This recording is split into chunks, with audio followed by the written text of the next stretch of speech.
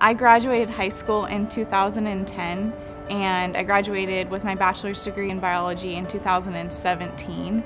And if you would have told me in 2010 that I would take 7 years to graduate, I would have said, no way, you're crazy. Throughout the journey, life happened. I was living on my own and paying for my own school, so there were many times where I had to fall back and take a lot less classes, go back and forth and just kind of go with where I was at in my life at the time. I recently applied to PA school, and before applying, I decided to take a gap year to be able to focus on my application process.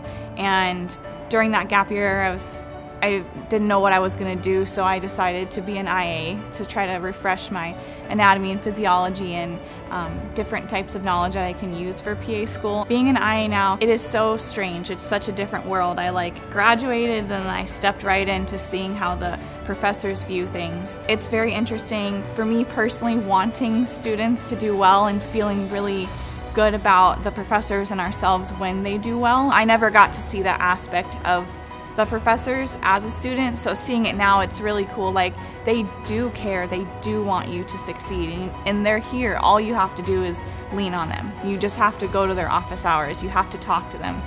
Looking back, I would have thought, a gap year sounds awful, I'm going to be doing nothing.